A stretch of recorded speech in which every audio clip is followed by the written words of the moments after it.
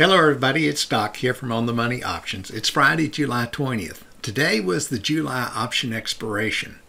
It's just a few minutes after the close and it was not an impressive week. Let's look at the SPY, an ETF that mimics the S&P 500. I have this chart set to the weekly view. Each mark, or candlestick we call it, shows the market movement for a week. The candlestick chart helps you see the total movement in the index each week. It also shows you the open and the close of the week. If the candle is hollow or open, the market moved up for the week. If the candle is filled and red, the market closed down or lower for the week.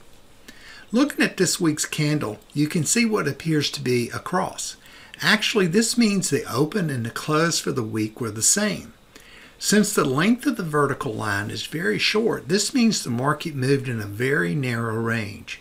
In the parlance of the Japanese candlestick method, we would call this a doji week.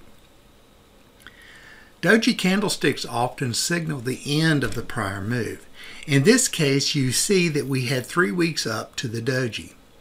Adding some technical analysis to this chart, you can see a pennant pattern. This is a consolidation pattern, basically suggesting the market is taking a break and looking for more direction. Since we've been in a long-term uptrend, you may expect to see the price action to break above the pattern. This happened last week. This week's close could be a concern. The price action stalled at the last 2 previous highs in the consolidation. This could signal the price action may pull back inside the pattern. There's no doubt that we've had a lot of news hitting the markets, trade wars, currency wars, and the like. From that standpoint, the market has been very resilient. Now I want to move to another chart that may add some color. This chart is the rate of change for the S&P 500. The chart period covers 15 years. The important part of the chart is the lower pane. This is the actual calculation of the rate of change. This is the weekly chart, so I'm comparing the rate of change using the past 26 weeks. Basically, you want to see the rate of change above the zero line. As you can see, the ROC line is approaching zero. This can be interpreted as meaning the upward momentum of the market is waning. Now look at the 3 areas that I've marked. These areas show times when the ROC was negative for more than 1 week. As you can see, this has only happened 3 times in the past 15 years, and a cross below zero should get your attention. Each time this rate of change goes negative, we've seen the market retreat.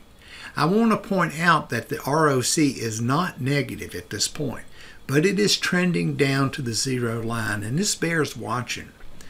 Now, why is this important? Well, next week we're going to have a flood of S&P 500 companies begin reporting second quarter earnings.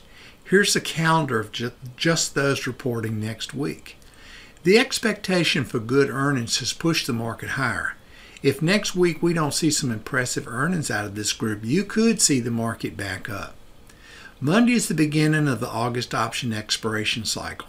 The volatility is low, and it'd be a really good time to put on some protection. I expect some big movement in the market next week. Which way? Well, I don't know. That's why I always say trade safely and stay hedged. This is Doc at OnTheMoneyOptions.com. If you like this video, please hit the like button and subscribe to my YouTube channel. So long.